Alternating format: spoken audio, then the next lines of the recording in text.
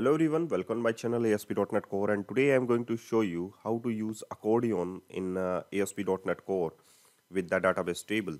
So here we have a accordion example, accordion bootstrap example right here, and you can say that this is the expander and collapse looking like that.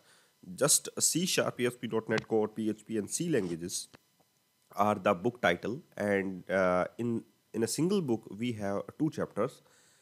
In ASP.NET Core have three chapters, and PHP have two chapters. Similarly, C language have two chapters. Okay, so here we have the book title like C Sharp, ASP.NET Core, PHP and C language, and inside it here we have chapters. So book and chapters, between the mapping between the books and chapters is one to many. A book have many chapters, you can say.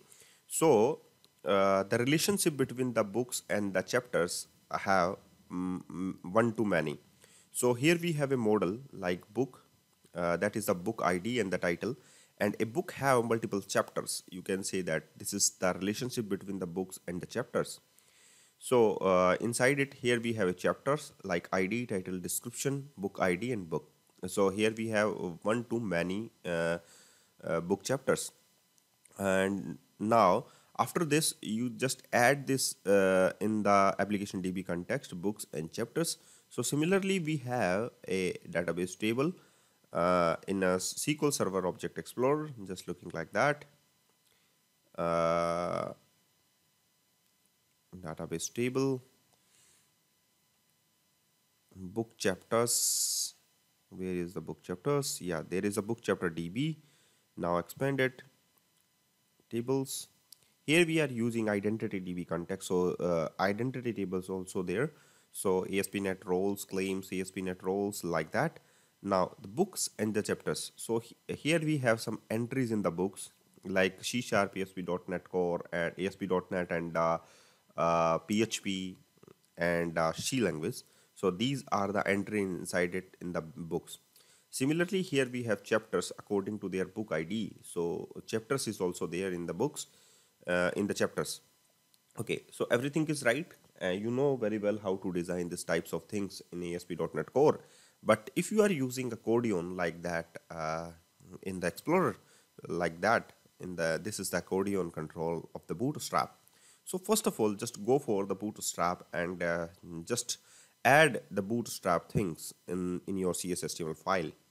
So wait for some times, it will loaded your SQL Server Object Explorer output on your Explorer.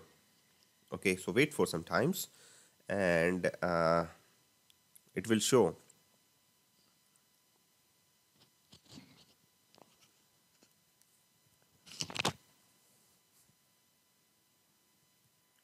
So here we have some entries of the books like C Sharp, ASP.NET Core, PHP and C language that is matched with this your title, C Sharp, ASP.NET. These are the books title. And similarly, we have some chapters like that, chapter 1, chapter 2, inside it the book ID 1, like that in the C Sharp. So ASP.NET have 1, 2, 3, three chapters inside ASP.NET Core. Okay, so this is the database table of your books and the chapters. Okay, so what is the logic behind that accordion to use in the controller section? So you can say that here we have a view model where books, list of the books also there with the including chapters, and the chapters is also with the to list.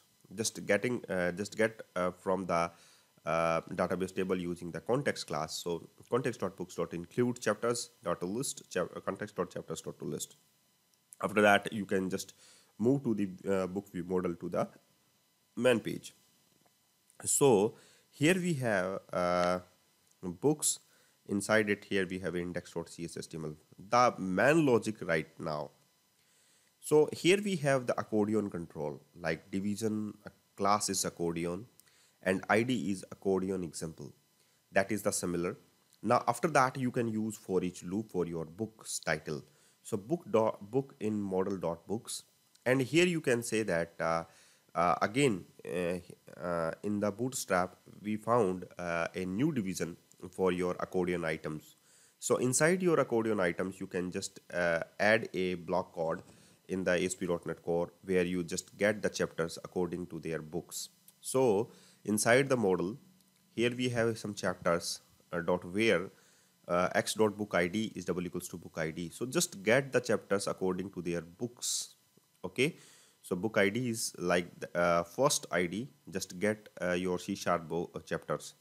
So the first thing is to in the h2 tag in the Bootstrap, you just got book.id and the button control class is accordion button, type is button, data bs toggle is collapse, and data bs target is hash.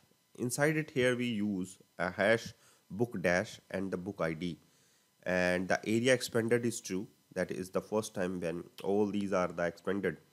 Area control, if you can take the false, then all these are the collapse. Okay, so area control is similar like that, books dash book dot id, because that area control and the database target is directly related to your this division. Okay, so inside the button control you can just show book dot title. So here we can use book at the rate of book dot title. So similar, your output looking like that: C#, ASP.NET Core, PHP and C languages according to their for each loop. Okay, so book dot title. And similarly in that second division you can just take it book dash book dot id. That is book id is matched with your database target, that is the book id, and area controls, that is book dot id.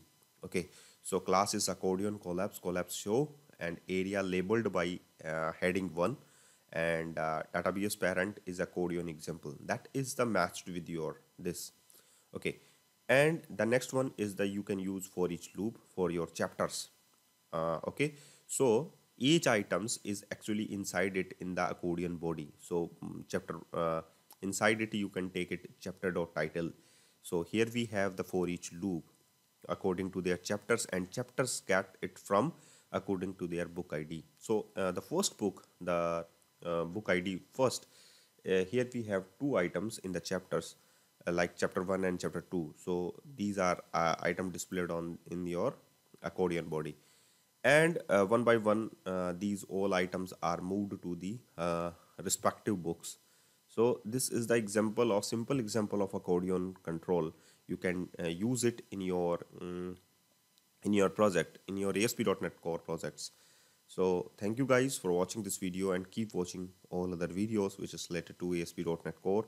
And don't forget, please subscribe my channel if you like this video, and please share also, and also join this channel and you get the free code.